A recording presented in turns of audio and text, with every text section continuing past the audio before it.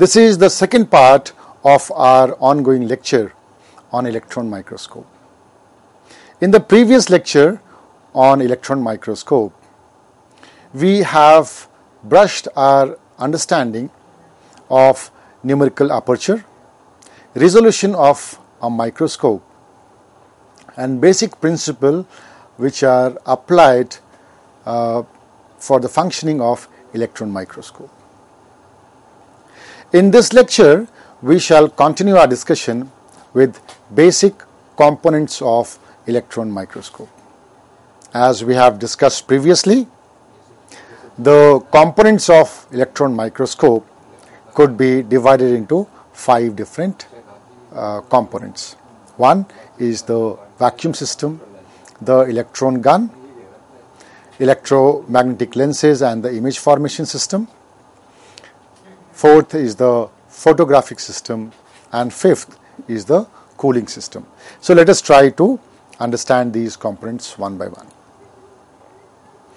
So if I could compare the two different types of microscope, that is a light microscope and an electron microscope, with the help of a schematic diagram, we will understand that in case of a light microscope, a visible light source is placed before the condenser, and the light passes through the condenser and then falls on the tissue. It passes through the tissue and then goes through the objective and eyepiece lenses, and then it is observed by the naked eye. But since in case of electron microscope, these are the two representatives of electron microscope here. So since the electron microscopes, they use electron beams which cannot be generated easily, and also since the wavelength is very low, so they could be very harmful if we could get exposed. So they are placed in a very specialized chamber. So here an electron gun, with the help of an electron gun, the beams are generated. The condensers are specialized and they are made up of metallic coils, and then in case of transmission electron microscope, it passes through the tissue. The objective and the projector lenses, they are also very specialized, and then they are observed through the naked eye on a fluorescent screen. So our eye never gets exposed to the electron beam directly in case of electron microscope, whereas in case of scanning also, the electron beams are generated from electron gun, and then various different types of condensers and lenses, the electron beams, they pass, and then it falls off on the tissue and deflected, and these deflected beams, they are detected by a very sensitive instrument. We can call them as a detector, and then these detectors, they create a computer generated image, and we observe this image on a screen. So in case of electron microscope, we never get exposed to a electron beam directly. So the first and the foremost component of an electron microscope is its vacuum system. A strong vacuum must be maintained in the entire column along the path of electron beam. Since electrons cannot travel very far in air, they will be colliding with the air molecules. So there are two types of vacuum pumps which work together to create vacuum inside an electron microscope. So if I have to show you a picture of an electron microscope and its vacuum system, so you will find that different levels of vacuum are required for different portions of the microscope. For example, the chamber and the camera, it requires a vacuum to a tune of 10 to the power minus 5 torr. Torr is the unit in which we measure the degree of vacuum. The chamber in which specimens are placed, they are maintained at 10 to the power minus 6 torr, and the chamber in which electron gun is placed, they are kept at a vacuum level of 10 to the power minus 9 torr. So this vacuum is maintained so that the electron beams, they do not collide with any unwanted air molecules in their path. The second component, the second most crucial component of electron microscope happens to be the electron gun. The electron beam are emitted by an electron gun. This electron gun consists of two components. One is called as cathode, the other one is called as anode. The cathode is a filament which is made up of tungsten, and it emits electrons, and this cathode is maintained at a very high voltage of 50 to 100 kilovolts.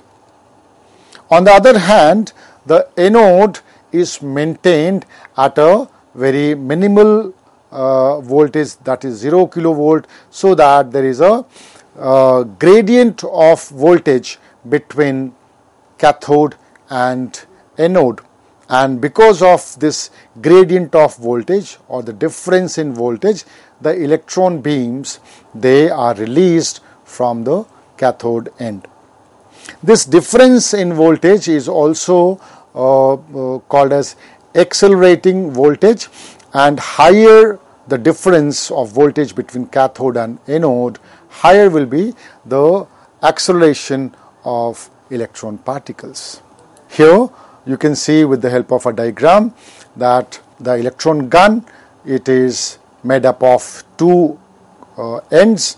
One end is your anode, which is kept at a very neutral voltage, and the other end is your cathode. Now this cathode is basically a chamber which is also termed as Venet cylinder. Inside this Venet cylinder, the tungsten filaments are kept, and these tungsten filaments, they act as cathode side, and this cathode is maintained at a very high voltage of in between the range of 50 to 100 kilovolts. And when this high difference of voltage is maintained, the electron beams are generated from these tungsten filaments, and they pass through, they move towards anode, and they pass through this passage, and they start falling downwards in the form of a beam. The third component happens to be electromagnetic lenses and image formation system. So there are many lenses which are arranged together to control illumination. It also helps in controlling the focus of these rays or beams, and also helps in the magnification. So there are two basic types of lenses which are found in electron microscope. One is called as condenser lens. The condenser lens, they control the electron beam, and they try to focus the dispersing or diverting beams in one direction. The other set of lenses are called as objective lenses. Objective lenses are also accompanied by intermediate lenses and projector lenses. They are arranged in concert with each other to produce a final image on the viewing screen. So here in the diagram you could see that in a transmission electron microscope, a tungsten filament is there, and then there is a anode. So the electron beam starts moving downwards, and these dispersed electron beams, they are focused and they are directed towards the specimen with the help of condenser lenses. These lenses are made up of metallic coils, generally copper coils.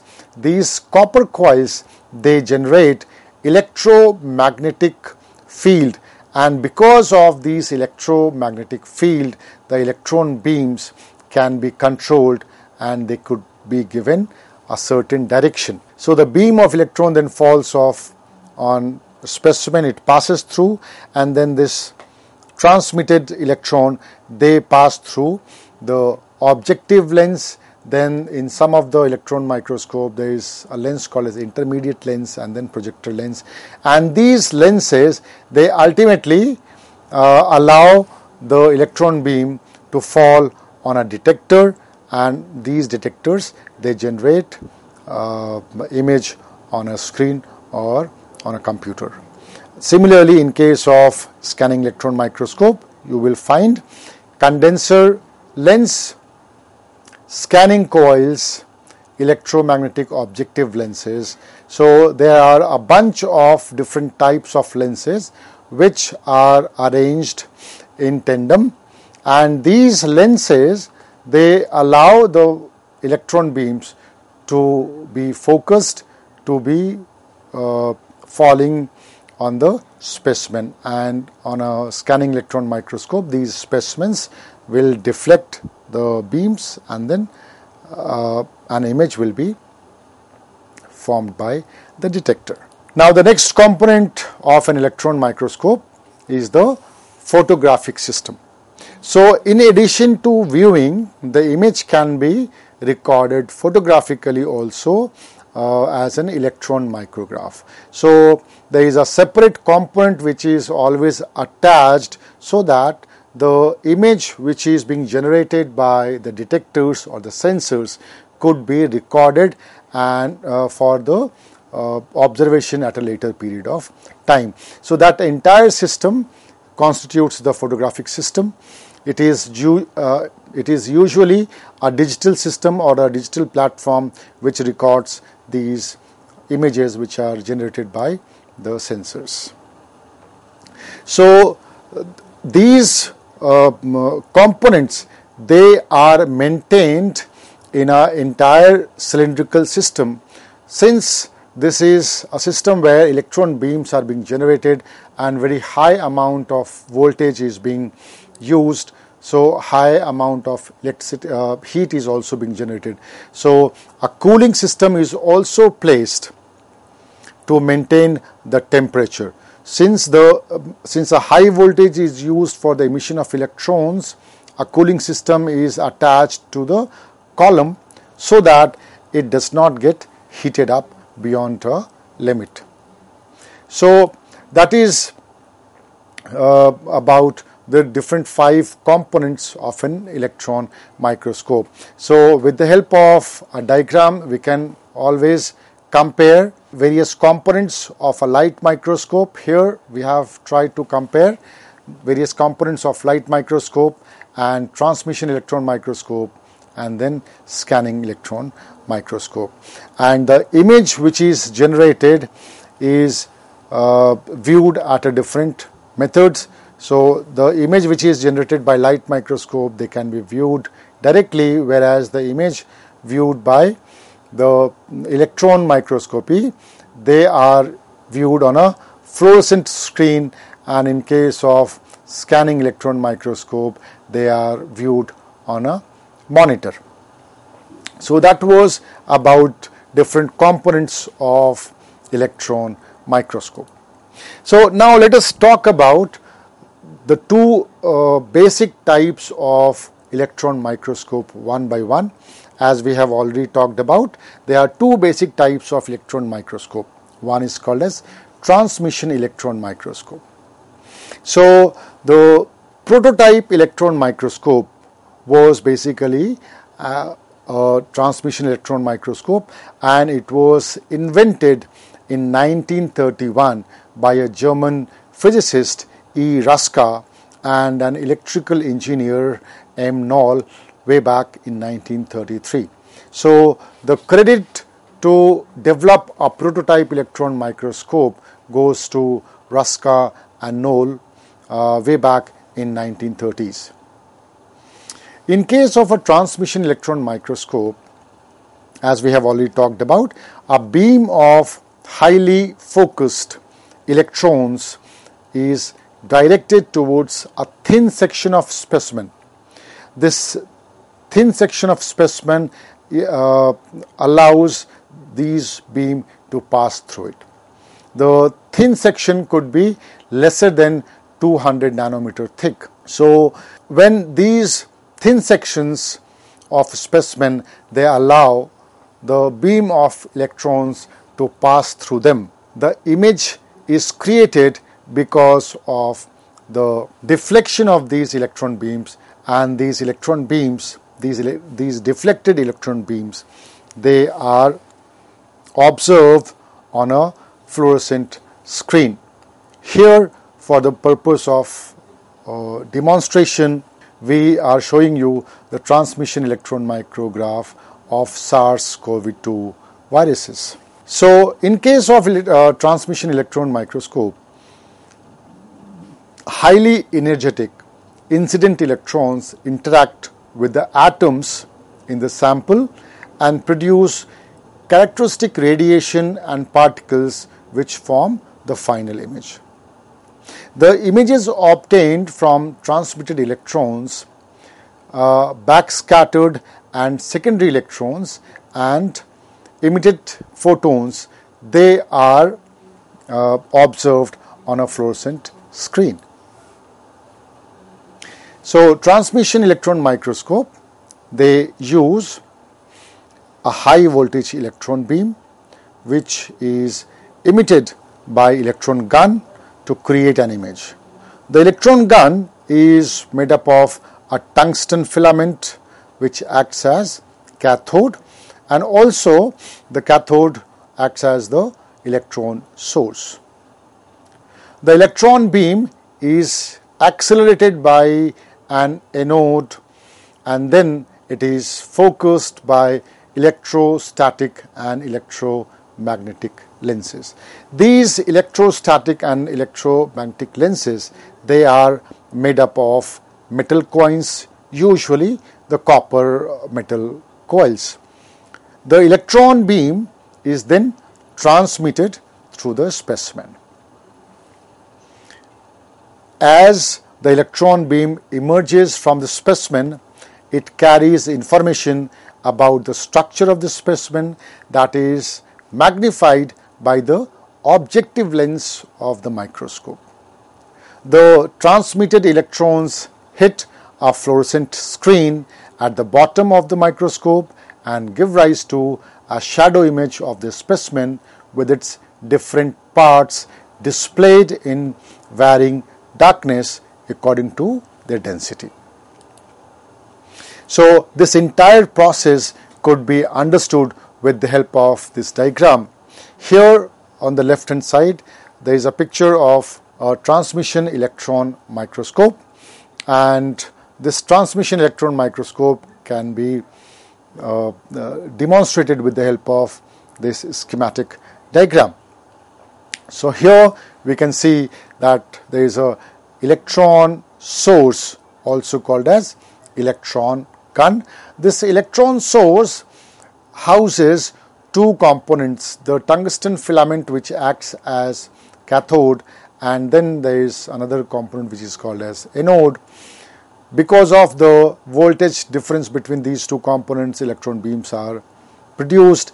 These electron beams are initially scattered. They are focused and streamlined with the help of condenser lenses. So, a set of condenser lenses, they focus these beams, and then these beams are directed towards the sample. These electron beams, they pass through the sample, and while passing through these samples, the cellular components, they deflect these electron beams. These deflected electron beams, they are further magnified with the help of objective lens and a set of projector lenses. So, these magnified lenses help enhance or magnify the image which is created by these electron beams, and then finally these electron beams, they fall on on a fluorescent screen, and an image is created and observed. So the image is viewed by projecting the magnified electron image onto a fluorescent viewing screen, which is coated with a phosphor or scintillator material.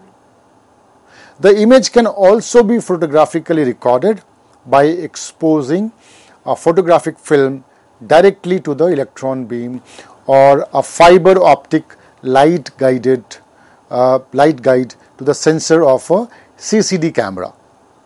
The image detected by the CCD camera may be visualized on a monitor or computer. So there are many advancements which have taken place in the method of capturing any image here.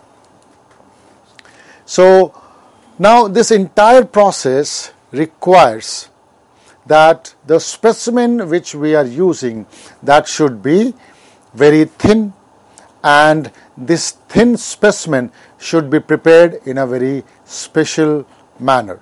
So the sample preparation for transmission electron microscope is also very crucial for the electron beams to pass through the specimen, and also they are crucial so that these transmitted electron beams, they could generate a very good visual.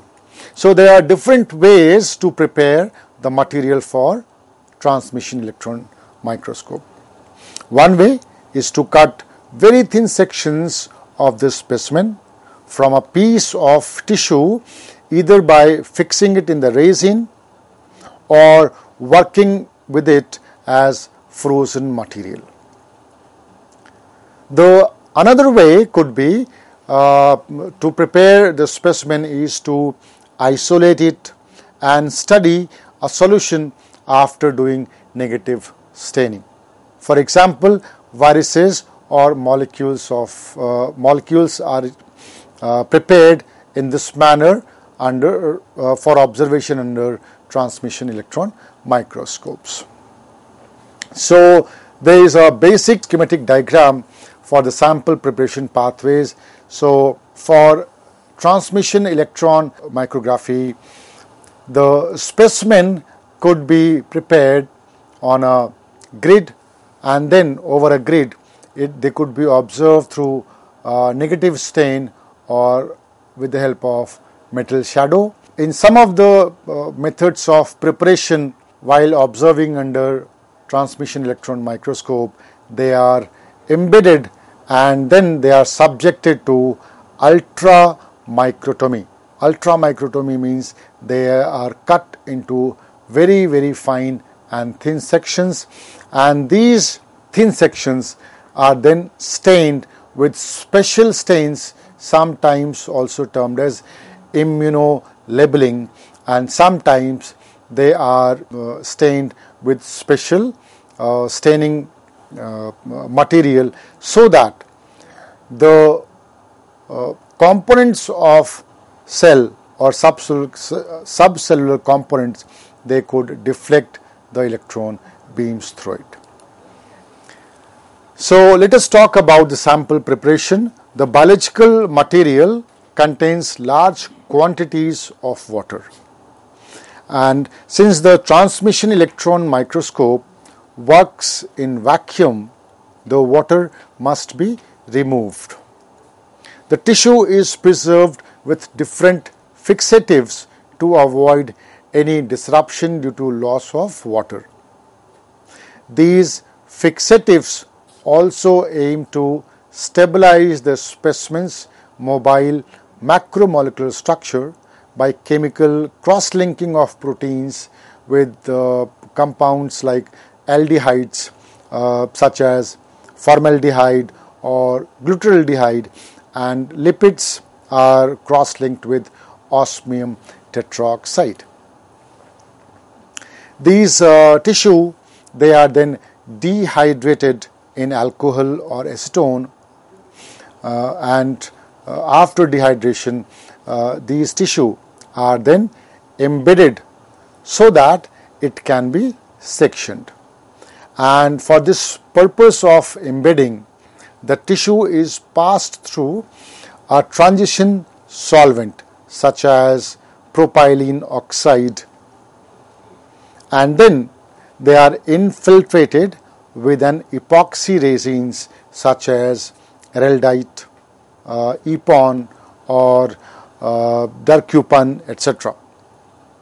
After the resin has been polymerized or after these resin they have been hardened, the sample is then sectioned very finely using a diamond or a glass knife with an instrument called as ultra microtome.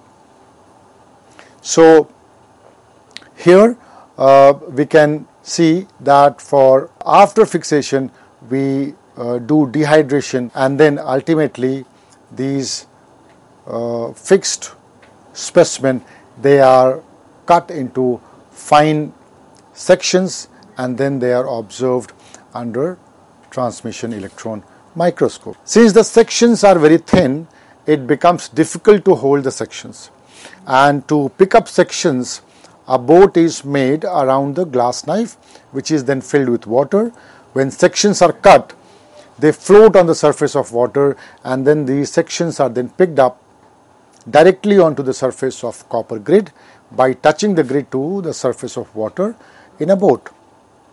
So this entire process can be understood with the help of this diagram, where we could see that there is a diamond or glass knife, and attached with this there is a water filled area, and these resin blocks on which the sample is embedded, it passes on to the diamond knife, and as they pass onto it, a thin section keeps on coming out, and they simply float on the surface of water. And from this surface of water, a copper grid is used, and they are collected on this copper grid directly from the water surface, and these very fine thin sections, they are then placed under the microscope. So once the sections are placed on the copper grid, the staining is done with heavy metals such as lead, uranium or tungsten to scatter imaging electrons and to produce contrast between different structures, because many materials are nearly transparent to electrons. The specimens can be stained en bloc before embedding or later after sectioning also. So typically thin sections are stained for several minutes with uranyl acetate followed by aqueous lead citrate, which can then be studied under the microscope. So this entire process can be understood with the help of this diagram. Here, once the sections are put on a copper grid, they are stained, and these stained sections are then used for microscope observation. So a brief understanding about a microtome. So it is a tool which is used to cut extremely thin sections, and ultra microtome is used for the preparation of ultra thin sections for observation under transmission electron microscope. Glass or diamond knives are used to cut very thin sections for the purpose of electron microscopy. So here there is a picture of microtome and ultra microtome. So this entire process ultimately prepares the sample for observation under the electron microscope. And here is a close-up of the resin block and the knife. This is the portion which is called as knife, and this is the resin block, and this entire block keeps on moving up and down with a slight increase in their length, and as it keeps on moving up and down, the thin sections are cut and moved, and they float on the water chamber which are kept here.